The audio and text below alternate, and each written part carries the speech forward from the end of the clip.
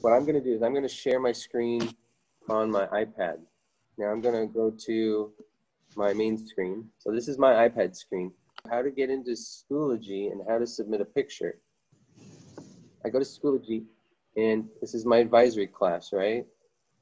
So if I want to go to a different class, then I go back here to the side and I want to go to math. So I select math. Here's the math class. And remember last week, for week 1, you need to submit a picture for your notes for the table of contents.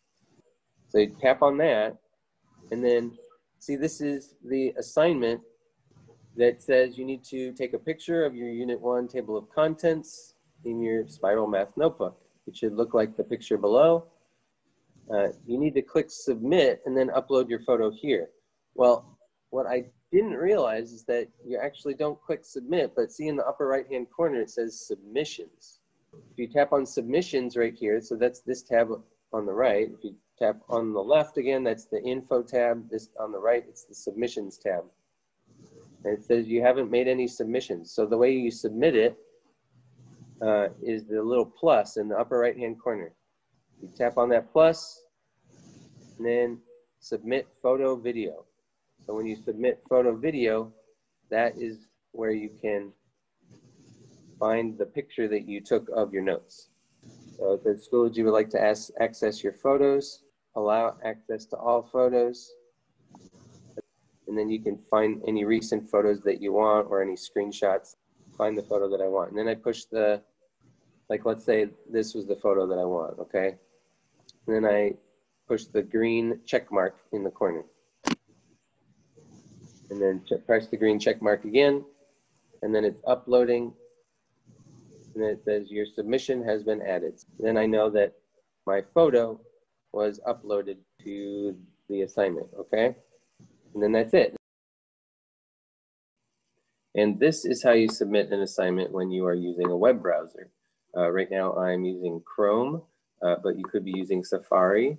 And I believe that when you access Schoology through Clever, you're using Safari. So this is probably what it would look like. So let's say I want to submit the same assignment. So I go to the notes for Unit 1, table of contents.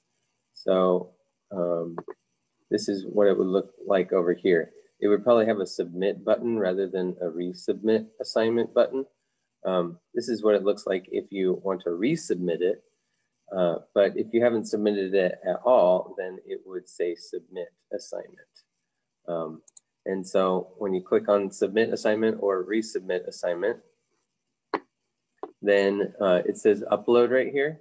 You would click on this little button right here that says file. This is the this is how you upload a photo. So since I'm using a computer, it looks different than if you were using an iPad.